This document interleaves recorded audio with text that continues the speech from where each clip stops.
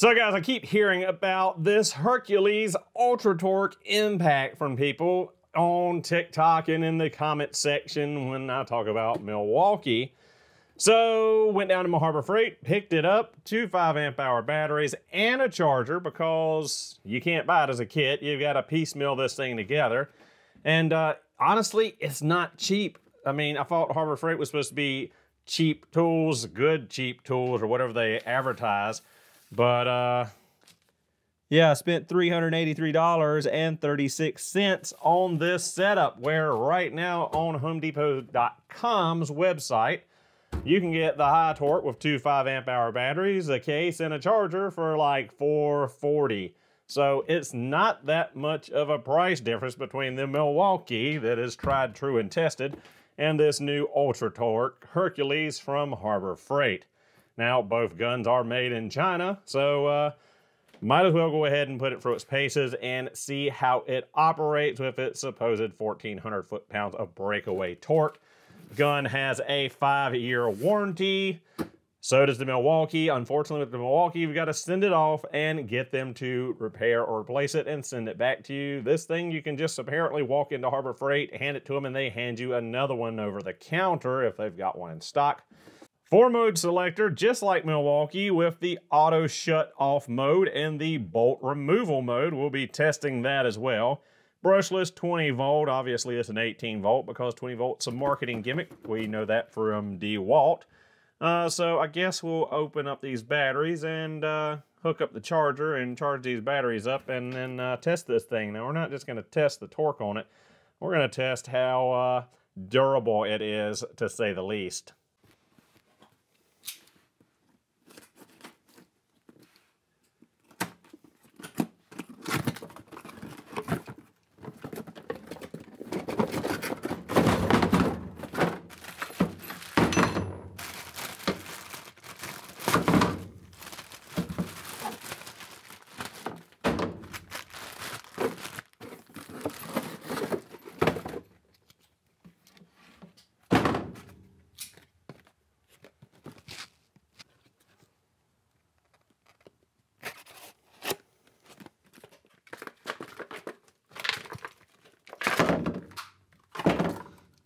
So, being from Harbor Freight, we got to give it the old smell test, and we got to be cautious in doing this. Box doesn't smell horrible, which is surprising given that every time I go on a Harbor Freight, I have a massive headache from the off-gassing stink of cheap Chinese plastic. There we go. There's the smell, the battery. Horrible. We got 2 bars showing. We'll leave that one in the package for now.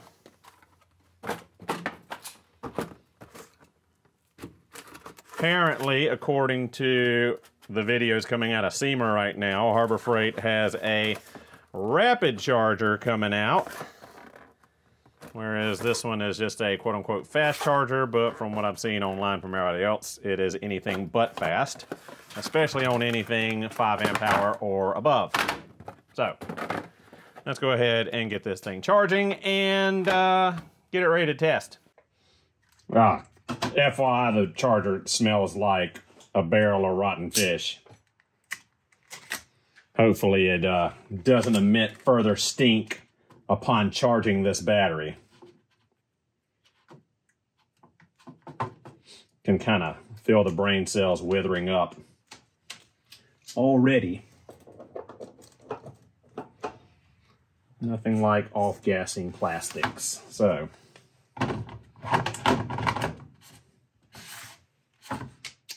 looks like we're away to the races.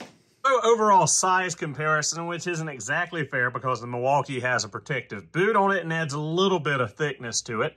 The Hercules is quite a bit longer from the end of the anvil to the back of the motor housing. The Milwaukee is slightly chunkier in girth.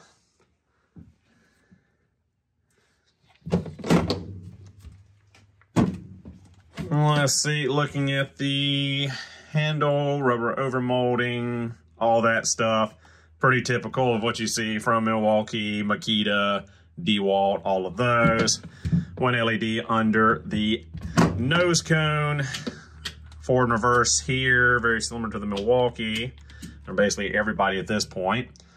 Place for a belt clip. I don't know who's belt clipping a 1/2-inch drive impact, especially one of this heft. It's going to pull your pants right down. We got power mode 1, 2, 3, and 4 with the auto bolt stop, auto shutdown over torque. There is not a single fast thing about this charger. It took forever to charge this 5.0 battery, but we're finally charged up. Gun's back together. Seems I put it back together right. So let's do some testing and see how powerful it is, and then let's beat the hell out of it and see how durable it is. So we might as well start with something absolutely ridiculous, and that is a 2-inch 3/4-inch socket on an adapter on this gun. And let's see if we can knock loose this nut here on the front of my International Harvester tractor.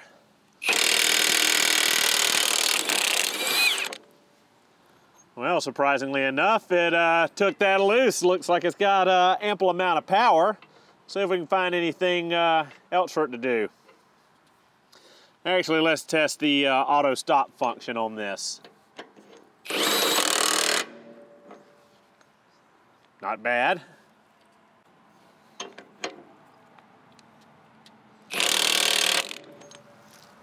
Well, let's try out this other side. If I recall correctly, back when I tested the 3/4-inch Milwaukee high torque, that gun could take that off, but could not remove this side. So let's see if the Harbor Freight gun, with its super poweredness, can accomplish that task.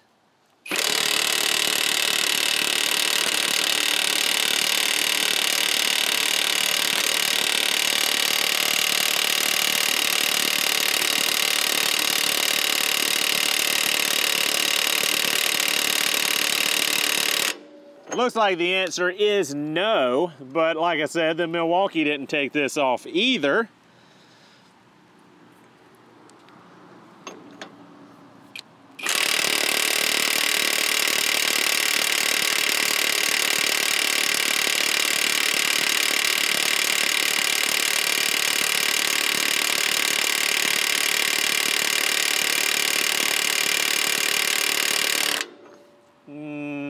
Guess no. Maybe.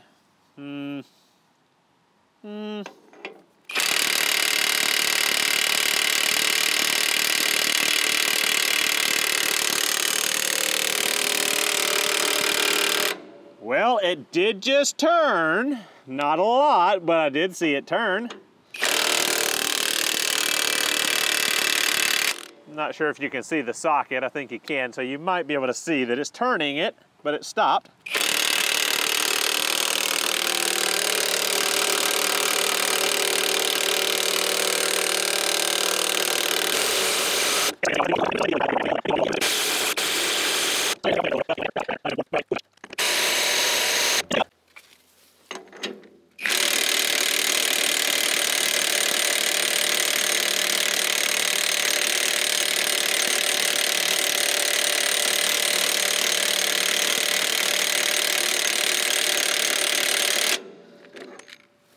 Almost.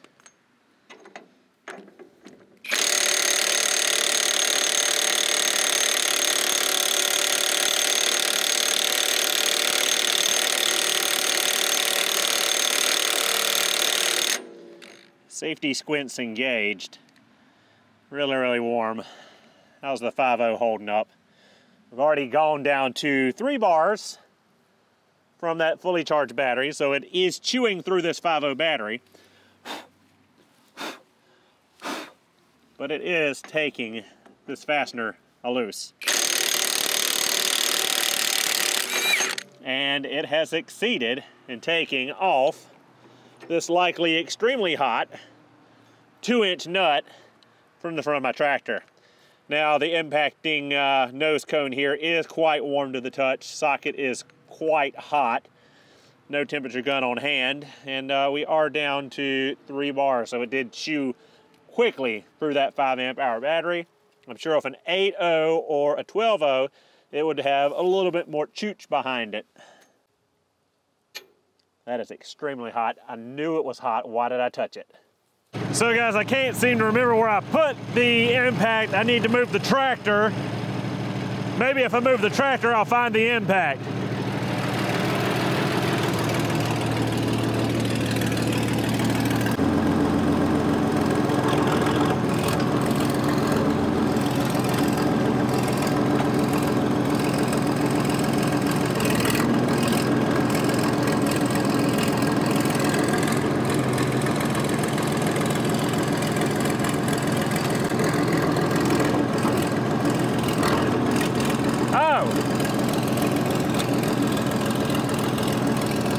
There it is, on the ground. Silly me.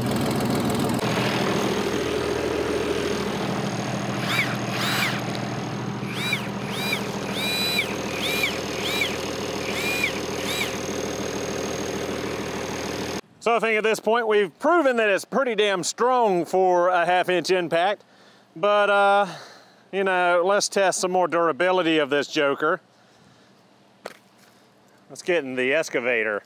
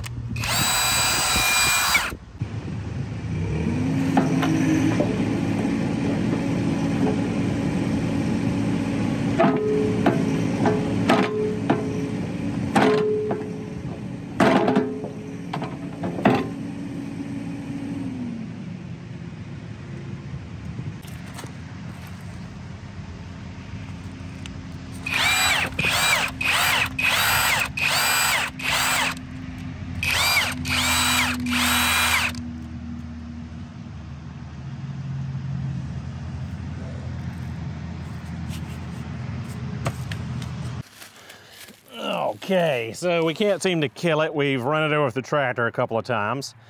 We smashed it with the excavator. We did end up denting the nose cone there just a little bit, but let's see if it'll take the lug nuts off of the back of my Mac Tools truck. These haven't been off in I think 3 years now. And they're good and well crusty and rusty, for those of you wondering.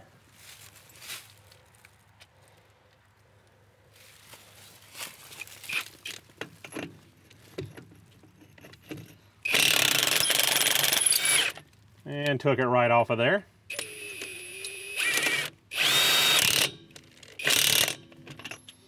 Let's test that bolt stop feature now that we've smushed it. Nice.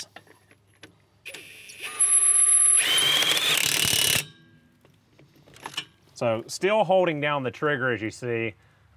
Hammers 2-3 times and then it stops until you release the trigger and go again. 1, 2, 3, still holding the trigger.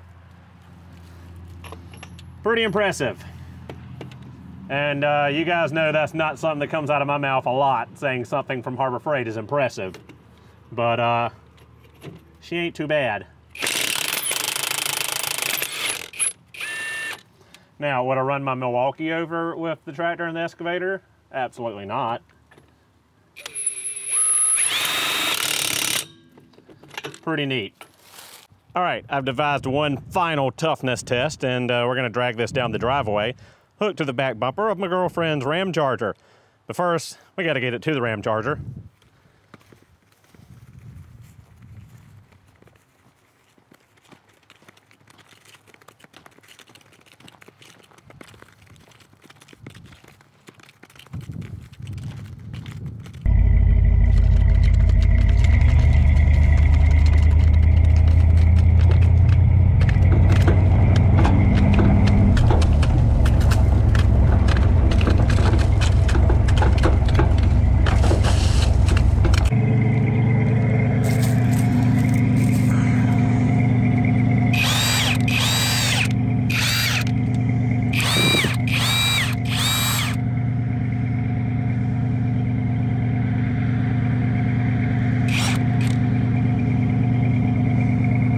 Okay, I guess we can say it's durable.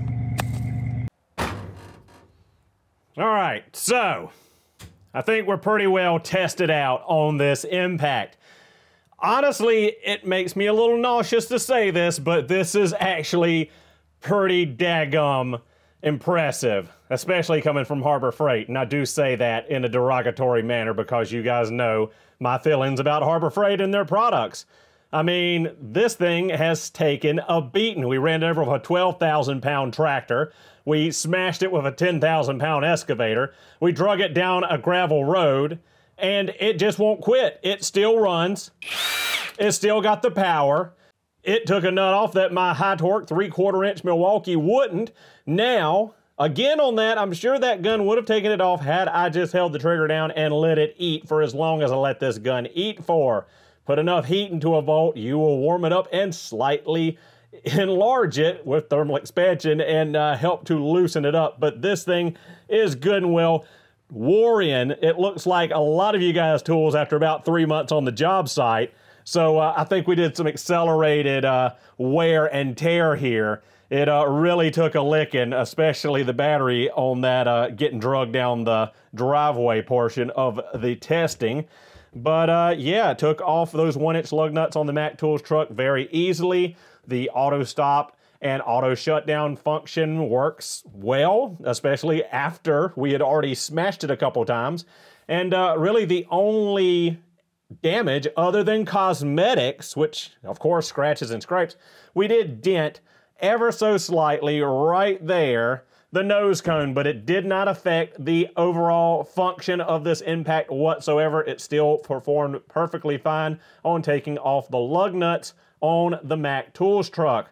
Now, this gun is going to get put into rotation for a while, and I'm going to use and abuse it even more, and in the future come back to you guys and tell you how it's held up. Now, again, final thoughts on this. Impressive gun, impressive power, tough as nails as we've seen. My big hangup is the price point on this gun. As we saw earlier, the gun, 250 batteries, and this charger that is basically a paperweight. It is a horrible charger. It takes forever to charge just a 50 battery. I saw at SEMA that they're coming out with the new rapid charger. I hope it's more rapid than the fast charger because it's slow as a snail. But $385 for all of that, when the Milwaukee High Torque, 2 batteries, and the charger that charges much faster than this combo, you know, is only about $60 more. Same warranty and all, same power. I mean, we didn't scientifically test the power output, but it seemed comparable. I do like the no hassle, walk into Harbor Freight and exchange it when it croaks out within the 5 years, rather than Milwaukee having to ship it off, let them evaluate it, ship it back. I mean, that's normally at least 2 weeks. So that is convenient in itself, walking into the store. But long term, will it hold up? Honestly, again, price point, if this was a little bit cheaper, and I only mean a little bit, I would thumbs up, gold star, 5-star review it, but it's still a little spendy for Chinese impact from Harbor Freight. You know what, actually, there's one other thing I'd like to test. This thing has nothing anywhere on the box or packaging that says anything about IP, anything, water, weatherproof, resistant, what have you. But why not? Let's see how it handles a little bit of water.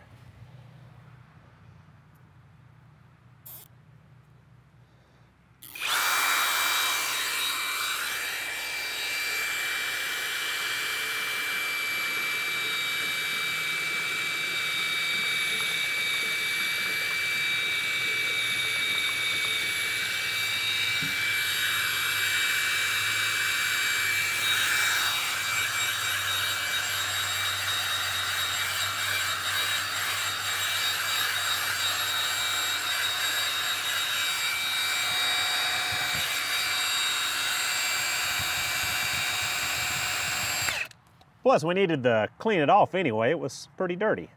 So look at there, still dripping. Foot and leg are wet. No IP anything water resistant rated, but that looks pretty water resistant to me. I didn't go easy on it. I drowned this thing.